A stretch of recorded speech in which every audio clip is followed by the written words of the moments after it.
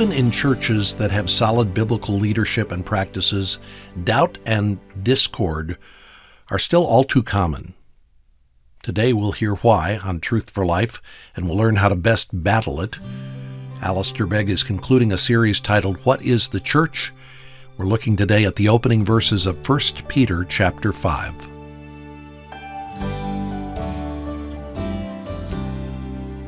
I want this morning to come to the brief study that we have engaged in the church for a final time by considering the priority which the New Testament gives to the establishing of effective leadership in the church. How are we going to determine this? Well, it's to be handled as a result of leadership that submits to the leadership of Jesus and submits to the instruction of the Bible and is prepared to bring the Bible to bear upon the flock that is under their care.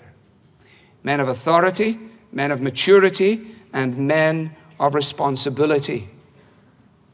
Now, when you begin to put this together and compare Scripture with Scripture, you discover this, that God has ordained that the church is not an autocracy, nor is the church a democracy. The priesthood of all believers is in the Bible to encourage our personal devotion. It is not in the Bible to establish corporate democracy. That's why in Hebrews 13, if you turn back a couple of pages, you discover that the writer is saying, listen, folks, I want you to obey those who are your leaders.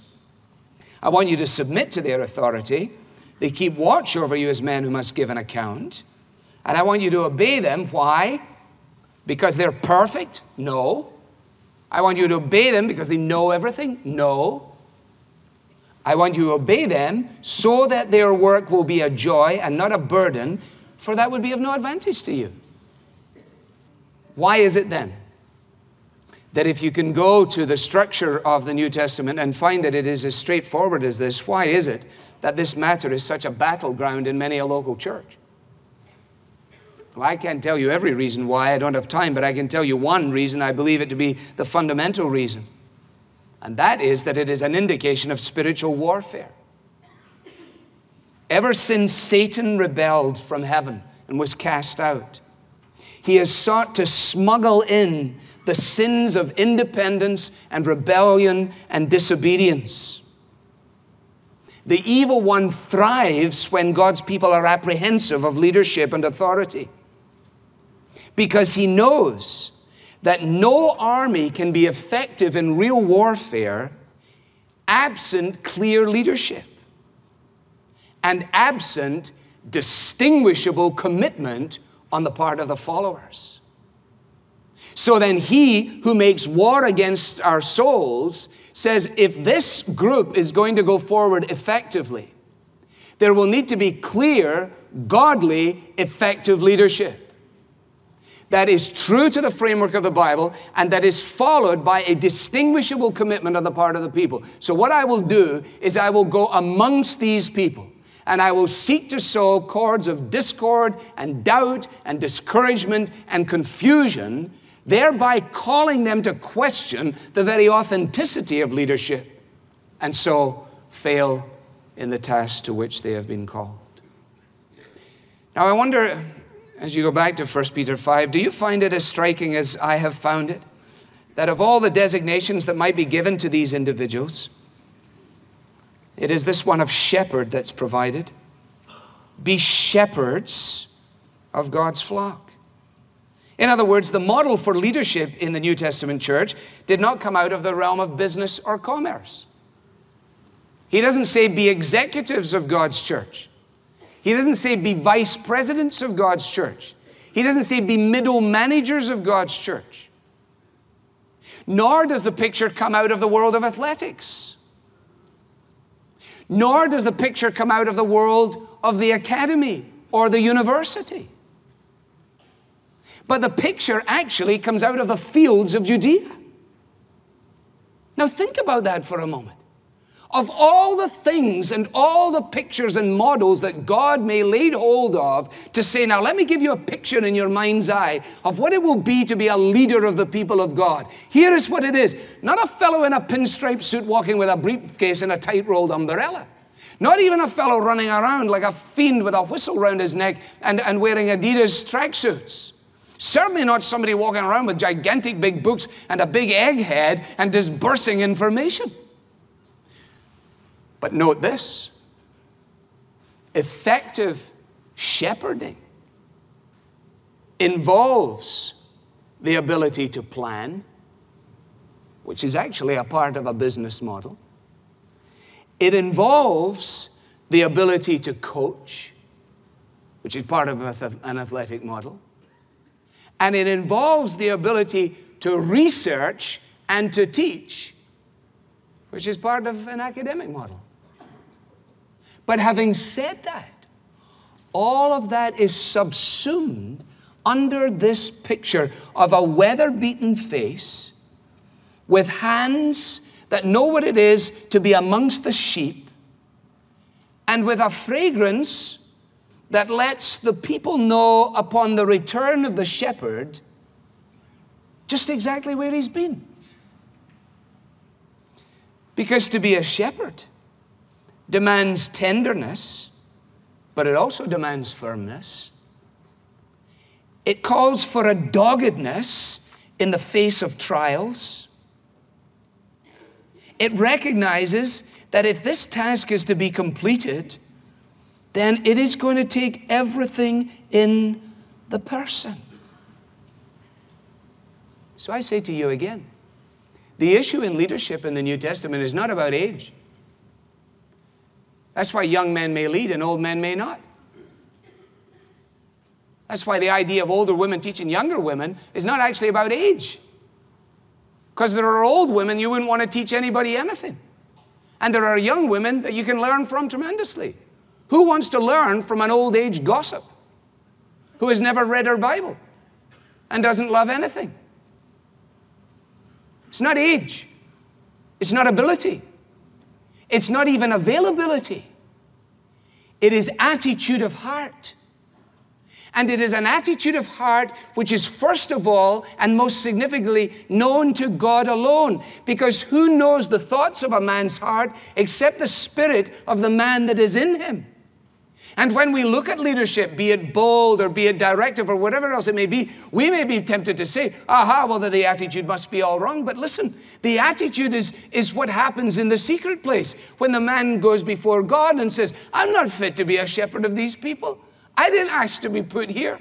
Lord, if you have anybody else for this job, bring him forward, would you please? I sometimes think that the only reason I still do what I do is because I'm unemployable. Maybe the only reason I'm still here is because I got nowhere I can go. There's no job I can do. I'm stuck. And for those of you who say, well, you know what, I'm going to be one of those leaders because frankly, you leaders need yourself sorted out. You're just waiting for me to show up. Let me tell you this, if you find yourself desiring leadership in that way, you don't even understand what you're thinking about. And if you find it easy to discredit leadership, even where it exists with integrity and with godliness, you have never begun to grapple with the magnitude of what's involved in leadership.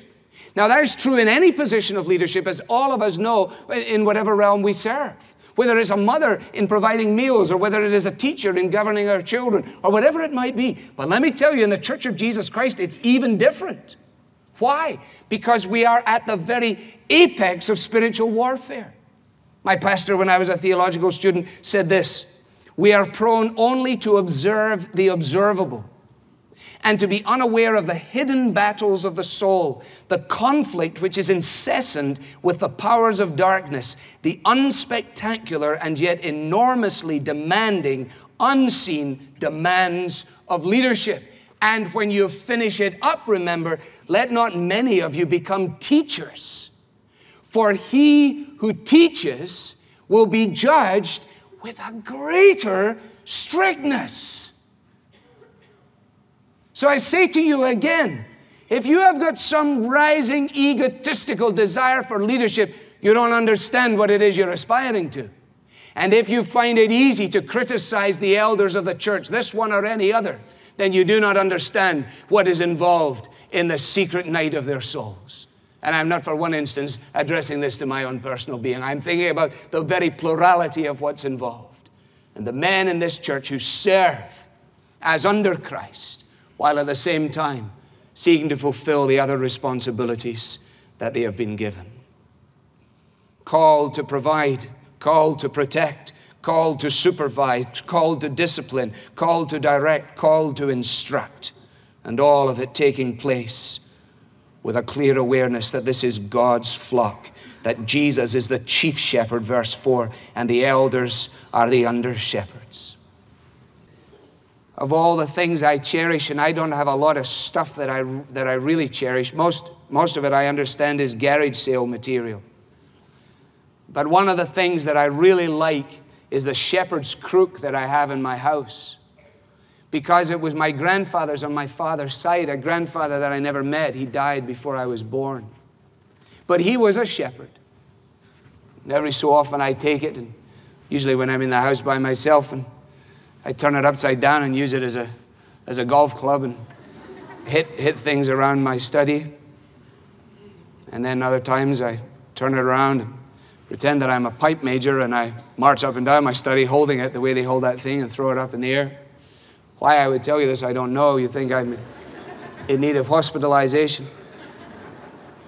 But other times I just sit with it and look at it, and I look at the handle in particular, and it's all nicked and cracked and done. And a couple of times I thought I would have my wife, who's in charge of technical challenges, to buff it all down for me and make it a lovely, nice, shiny crook with a new lacquer and everything on it. And then I said, oh no, I wouldn't do that. Because it was this little thing here that took lambs into protective custody. And it was this upon which he presumably leant as he looked out at the vastness of the hillside and said, can I ever, ever find all of these sheep, let alone look after them? And as I was thinking like that, I came across this quote. On some high moor across which at night the hyenas howl, when you meet him, sleepless, far-sighted, weather-beaten, armed, leaning on his staff and looking out over his scattered sheep, every one of them on his heart, you understand why the shepherd of Judea sprang to the forefront of his people's history, why they gave his name to their king and made him the symbol of providence, why Christ took him as the symbol of self-sacrifice.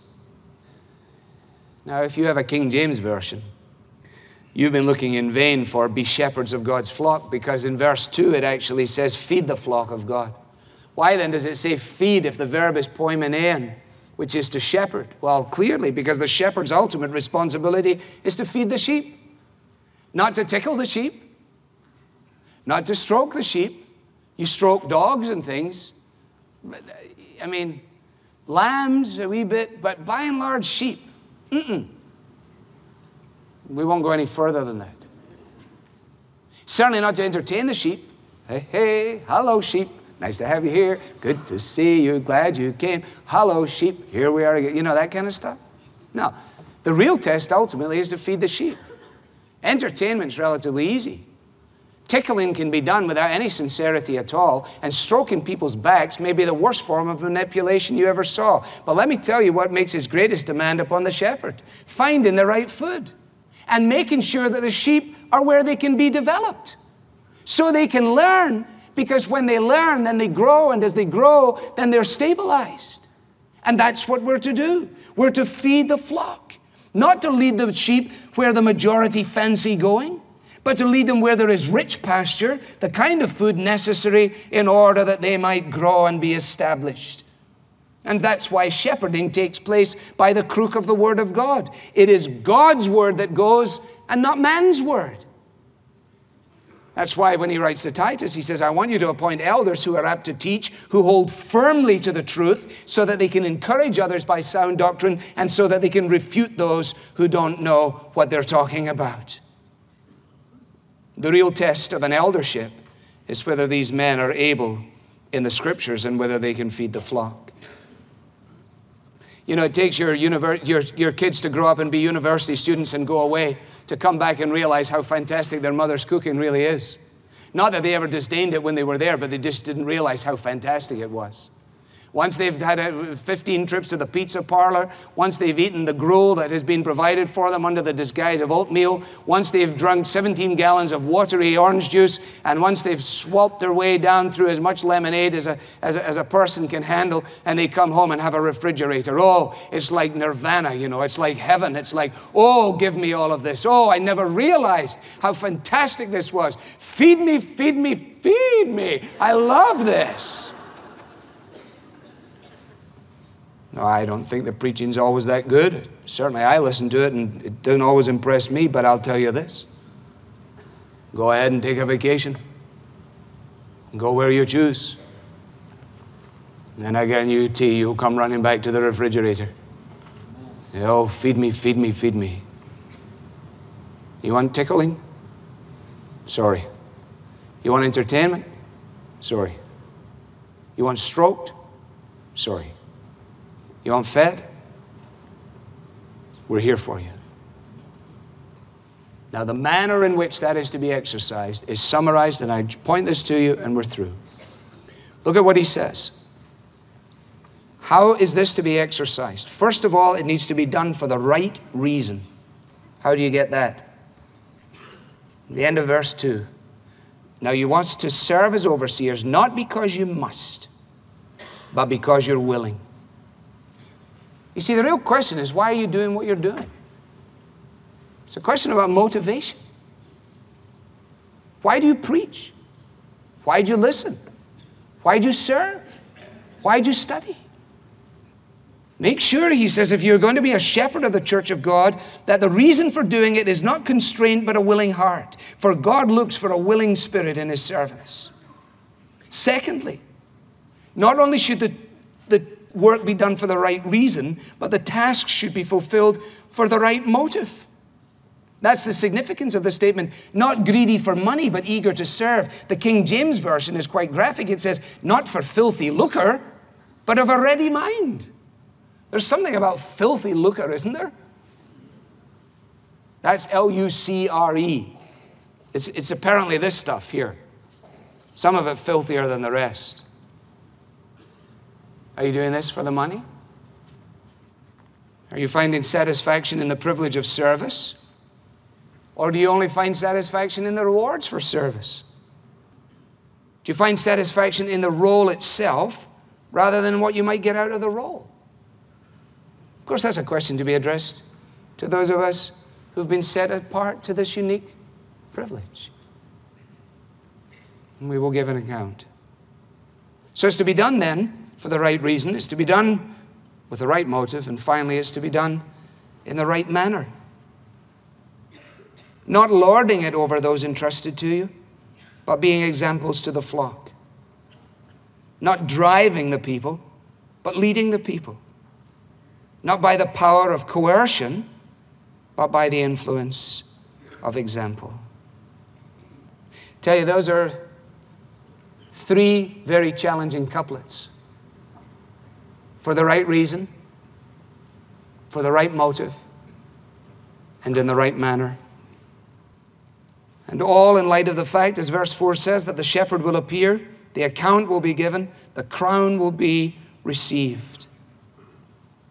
And in it all, the great example is Jesus himself. Isn't it small wonder that the sky lit up then? Not over the commercial centers. Didn't come to the business park, you know. The angels came zooming down. Hey, where's the corporate headquarters here? We're looking for the corporate headquarters of Bethlehem. We're looking for the man there. They didn't come zooming down over the intelligentsia of the day, over the academics, over the university. What a strange place to come. Down over the fields. With the weather-beaten faces of these guys going about their business. Shepherds that could not even testify in a court of law because they were regarded ipso facto as beyond the power of testimony. That's how disregarded they were. And God says to his angels, okay, go, get singing, and go to my boys. And where does he go? He goes to the shepherds. But you, Bethlehem, though you be the least of all the rulers in Judah, out of you will come forth one who is to be the ruler of my people Israel. It's kind of upside down, isn't it? And he will stand as a shepherd of his flock in the strength of the Lord and in the majesty of the name of the Lord his God. And they will live securely, for then his greatness will reach to the ends of the earth, and he will be their peace. Well, then let us pray to this end, that God in his wisdom and in his mercy will grant to his under-shepherds that are after the heart of the chief shepherd, that these under-shepherds will so live and teach and live and die so as to introduce us to Christ. Many of you have been apprenticed. Some of you are here in Cleveland because you are apprentices. You're not called apprentices in the medical world. You're called interns, I guess. You're on a rotation, and you're here, and you want to learn as much as you can. And I see you every so often with big books in coffee shops and struggling. I wish you well. The brightest of you will do this. You will learn very, very quickly that the best thing you can possibly do is get yourself under the shadow of somebody who is effective in what it is that you aspire to be. And as you live in his or her shadow, then all of the book knowledge and all of the hands-on will be fleshed out as a result of the influence of the one under whose shadow you live. That's where effectiveness lies, as being an elder in the church. It's living under the shadow of Jesus. I am at my most ineffective, not when I've forgotten what it says, not when I have ceased to believe what it says, but when I have stepped out from underneath the shadow of the shepherd of Judea. For with my fellow elders, our responsibility is so to nurture you that you may live and die saying, "The Lord is my shepherd."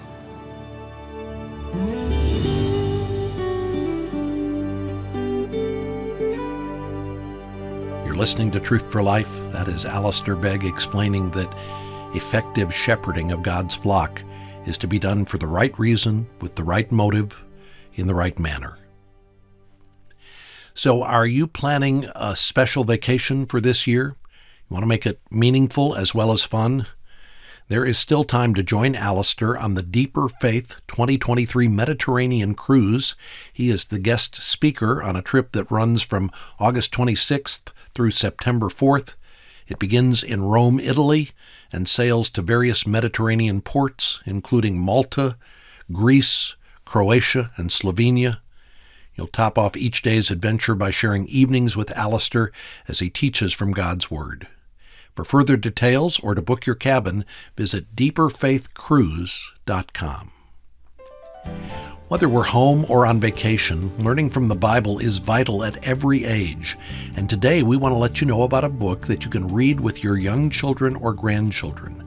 The book is called His Grace is Enough, and it's a story that uses colorful illustrations and a fun, engaging rhyme to teach children that our mistakes are forgiven when we trust in Jesus.